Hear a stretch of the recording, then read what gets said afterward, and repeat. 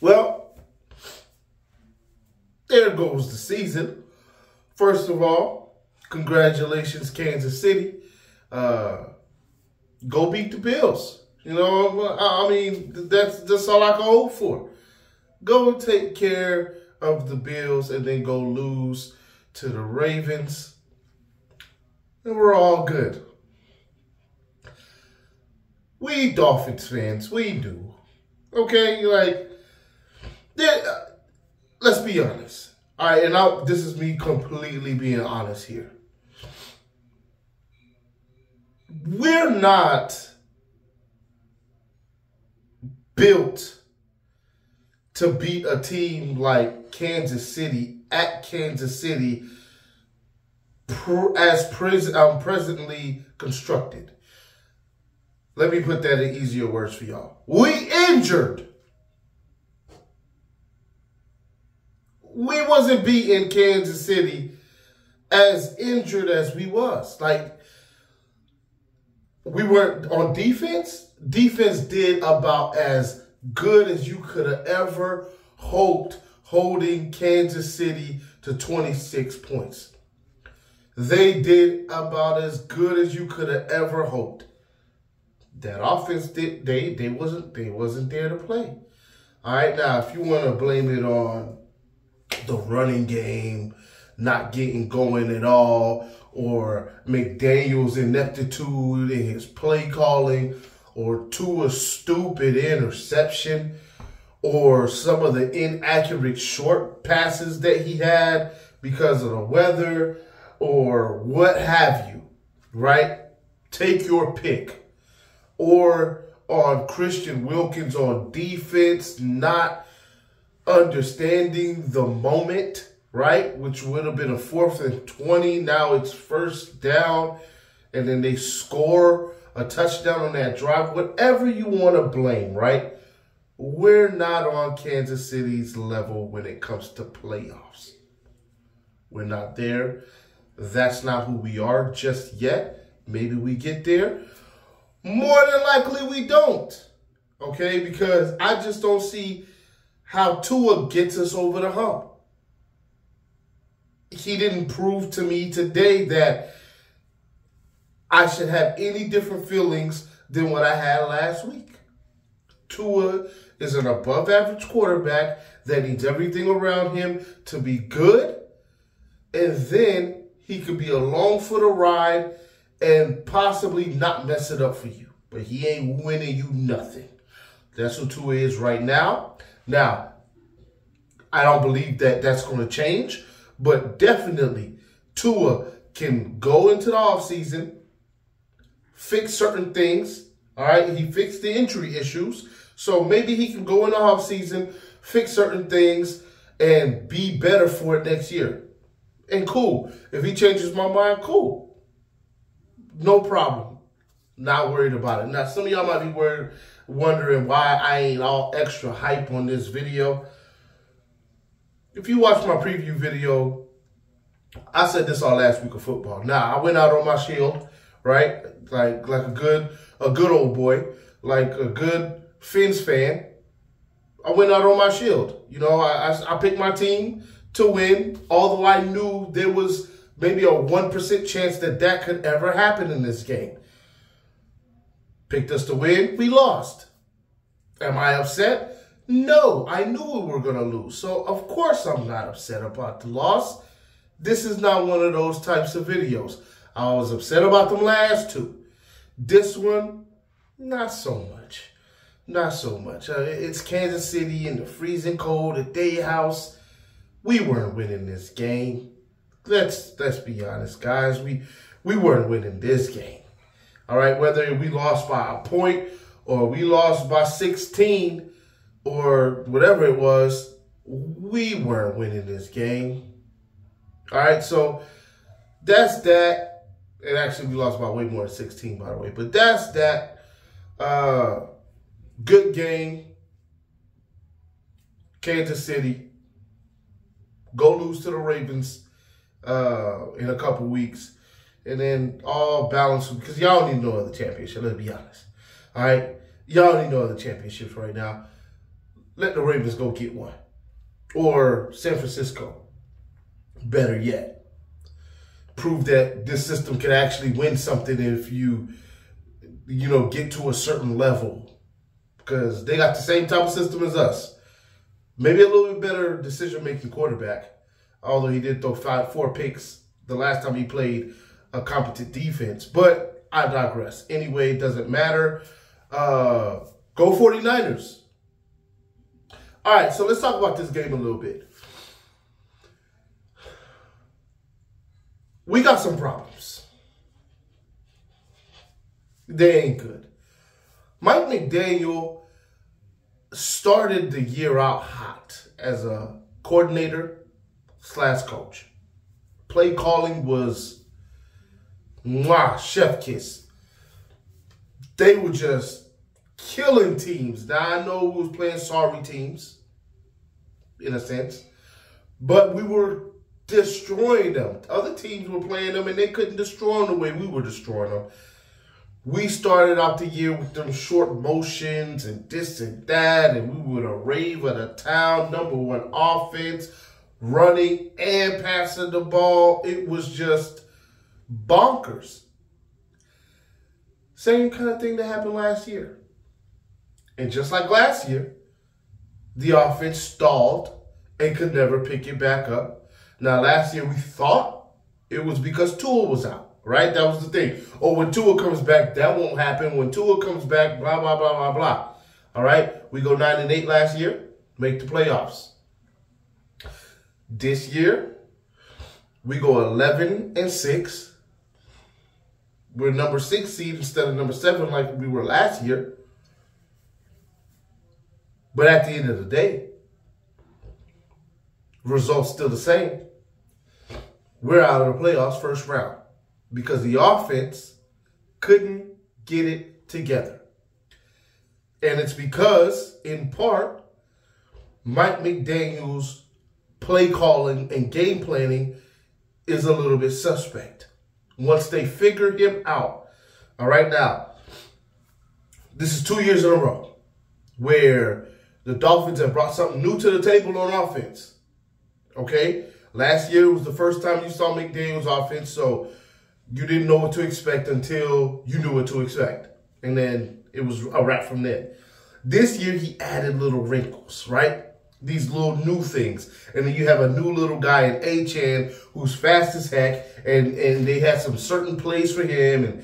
And they got Mostert more involved. They got the run game more involved, right? Like he said he would. And that helped. And they found he's a mastermind, right? Like he's a master at his craft. And he figures certain things out to exploit defenses overall.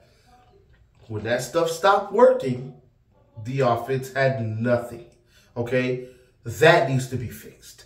McDaniel, listen, yes, you are a good coach. Yes, you are a good offensive play calling creator.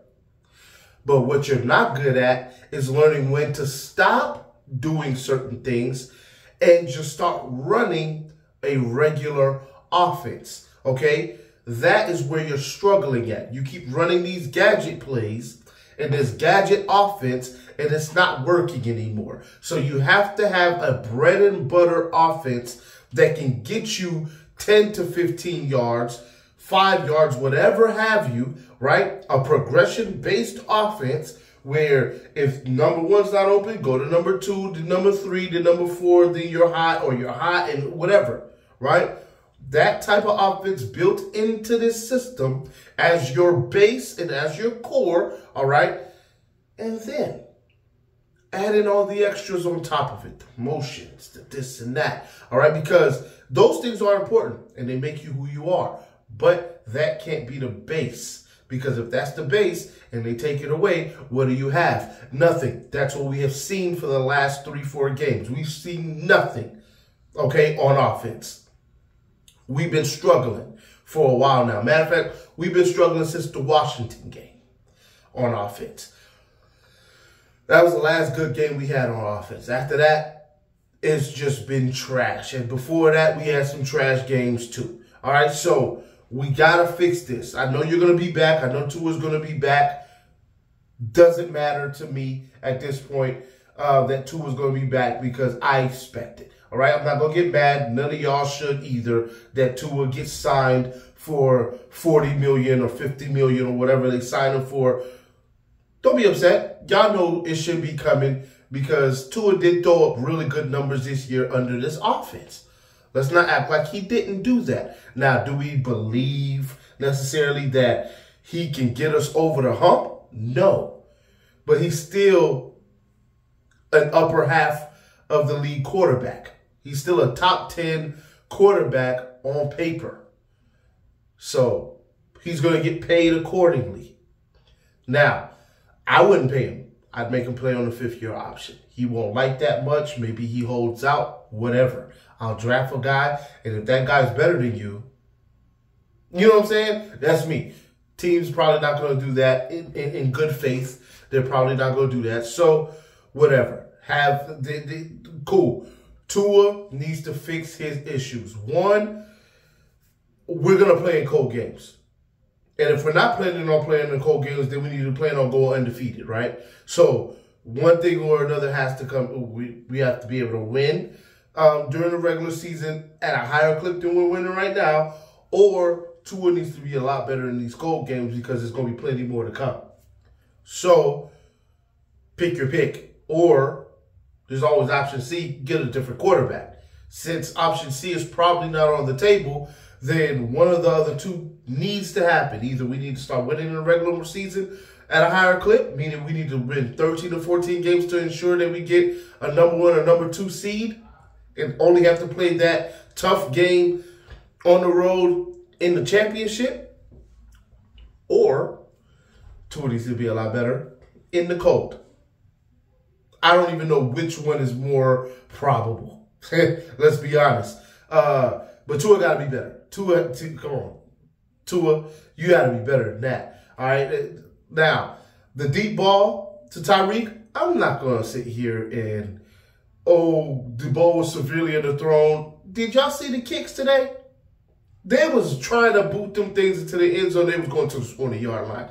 You expect a deep ball going in that direction, which the wind was against Tua on that play. You expect that to be an in-stride touchdown. If you were expecting that, you don't know football. Plain and simple. That was going to be, unless you didn't know nothing about the wind, and I'm telling you now for the first time in your, this is the first time knowing that they were against the wind. They were against the wind on that play. All right, I'm letting you know now. There was no way that they were going to complete that ball in stride 50 yards in the air. That wasn't happening. All right. Good throw, good adjustment, good run after the catch for Tyreek Hill. I know some people will be like, no, ain't going to be no rounds of applause today. All right. But I'm also not doing any blank stares either. Why? Because I expected this. Why am I blank staring a team when I expected the outcome? All right. Now, I could blank stare Christian Wilkins. All right, I could definitely do that because, my God, you can't have those stupid plays, but I'm not going to do that either, all right? Here's what I'm going to do. I'm going to make a video talking about what's next for the Miami Dolphins, right? Because, boy, a lot needs to change.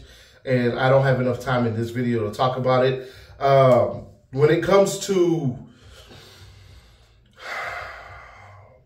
our defense, let me talk about them real quick. There been no break.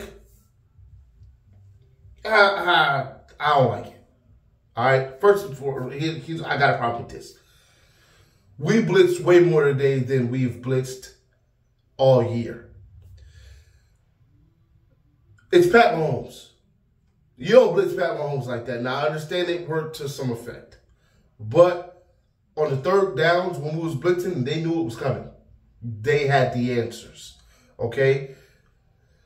That's not good. Especially when you're going to play off coverage. Now, here's my problem. 3rd and 4, 3rd and 6, right? You send a blitz. But you're playing off by 10 yards. Y'all see where I could have an issue at? If you're blitzing, cover zero blitz, you're bringing more than they can block, and you're playing 10 yards off, and they're automatically going to a hot read, then guess what? That person's going to be wide open because you're already playing 10 yards off. You're backing up at the snap, and they're throwing hot. What sense does that make? Play man-to-man, bump and run. If you get beat over the top, that's the risk you take. You're taking a risk anyway. Something I've said before. You're taking the risk anyway. Zero blitzing Pat Mahomes. Man up, and if you get beat over the top, you get beat over the top. Man up, bump and run, that's it. Now, if there's a hot, maybe he can't hit the guy as well. Maybe the ball's a little behind, what have you, because he's trying to throw it into a tighter window. You didn't even give him that option of throwing it into you didn't give him that possibility of it being a tighter window because you're 10 yards off anyway.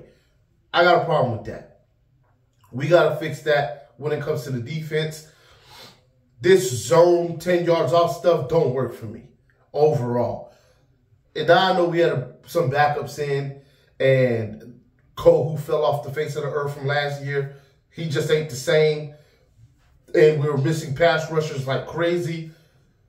But the defense still gave us a chance other than those things that I saw on 3rd down that were an issue. Run game, tackling, yeah, that was an issue as well. I mean, we held them on the run for the most part, but when it came to tackling, we just didn't want to tackle. Maybe it was too cold. I wasn't out there. I wouldn't be out there. But maybe it was too cold for them boys to tackle. I don't know. But we got some stuff to clean up. Vic Fangio's probably going to be back. They better fire Crossman or whatever his name is. He got to go. Because the punting and the punter got to go.